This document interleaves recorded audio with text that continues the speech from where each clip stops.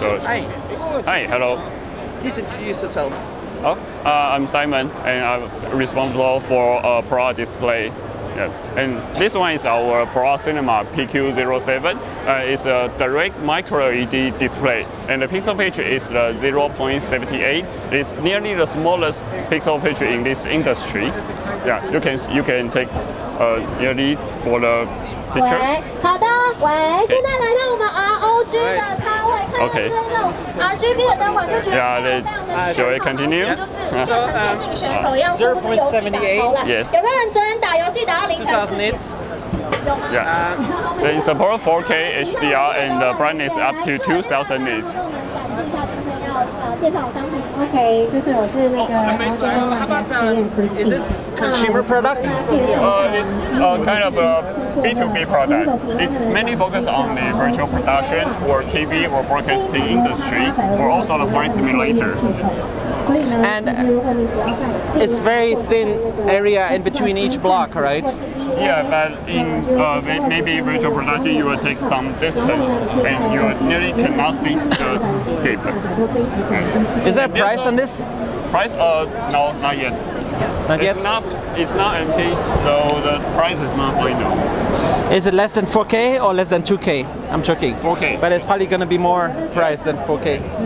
All right.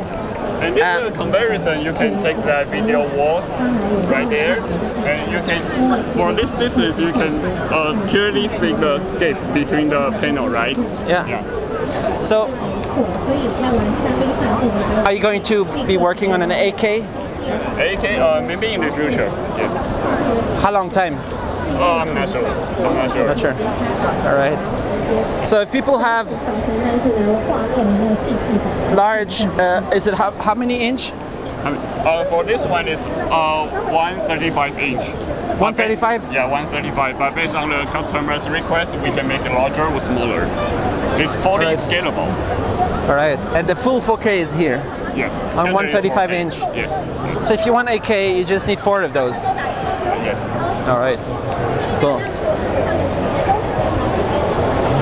Here at Computex 2023, there's a bunch of 8K displays, there's 4K 120, and all these new TVs can come with HDMI 2.1, and there's a whole bunch of updates that I'm going to be filming at the Computex 2023 with the HDMI licensing administrator, which are organizing all the display makers, the cable manufacturers, and making sure that they are compatible with each other. There's a stable performance, there's no interference, and there's a smooth 8K future with 48 gigabit per second support.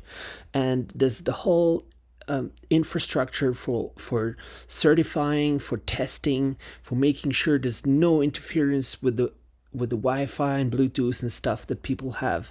So thanks a lot for watching. Check out my HDMI playlist in hdmi.charbax.com.